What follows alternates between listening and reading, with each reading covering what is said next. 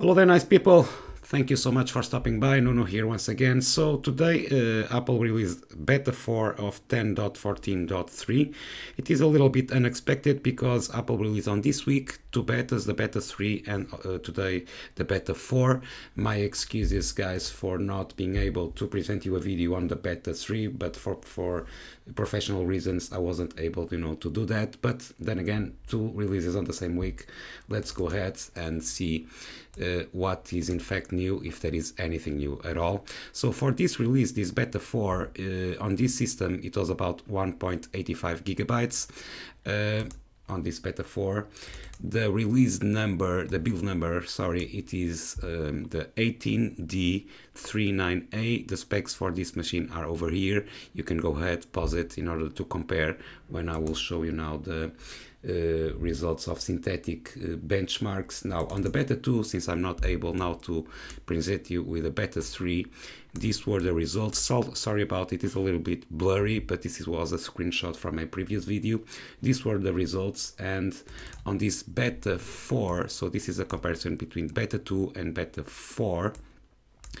It is a little bit higher on the single core and also on the multi-core, but nothing, this is synthetic benchmarks, but okay, nothing major here.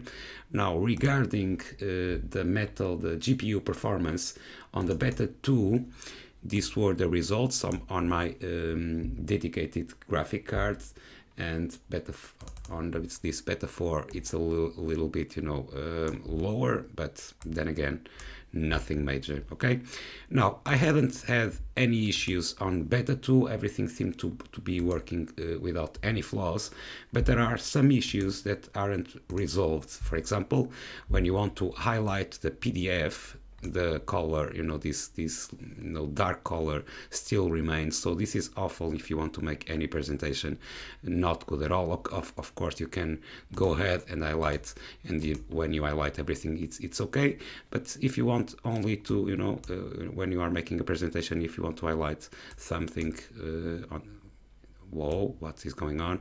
This dark color, you cannot see anything if you are making that kind of presentation or whatever, something for your work. So not fixed whatsoever. Regarding the Safari issue on YouTube, let's go ahead here to my channel, and in order not to have any copyright issues with other videos, let's go to my channel. And let's go here to the beta 2. Let's put this on mute, and when I go and put this on, this was my previous videos. When I go here to the full screen, and then as you can see, now it is hidden. It is a huge mess. It's not yet resolved. I don't know what is going on. I'm still using Safari with this issue, as you can see.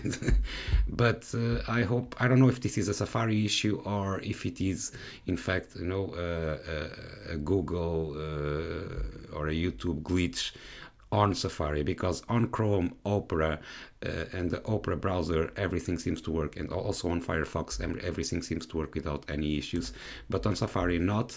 Even on the Safari technology preview that I use just to test, it is the same thing. Now guys, everything seems to be working without any issues, regarding, of course, taking apart, not taking in account the issues that I referred. Everything seems to be working well. Final Cut, I just also made a video on the iOS 12.1.3 beta 4, and everything seems to be running without any issues and any flaws. Very quick, even on this mid 2015 MacBook Pro that I want to keep it for as long as I can, because this is the I prefer this one to the new ones, and everything seems to be okay without any issues. So Final Cut, this is working. I'm still also screen recording, and just for you to make a comparison, I have here my app, my iStat menus on the menu bar. As you can see, even with screen recording, I'm with 68 degrees Celsius, so no issues here. The fans are not kicking.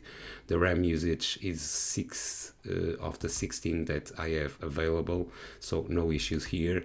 And the CPU usage, it's about 5%. So this is on par with all the betas for this release, so since beta 1 till beta 4. So I'm really hoping, you know, that Apple releases, you know, the final build and the new builds, the new 10.14.4, you know, in order to see new things. But for now, guys, don't expect anything new. Even wallpapers and, you know, everything, the dynamic wallpapers still remain the same. So I'm really hoping to see new things. But for now, this is what I want to share with you. If you have any issues, go ahead, put on the comments below. Let's make here a friendly talk and share, you know, things that are not good with our systems. Guys, keep safe, and I hope to see you on the next one. Bye bye.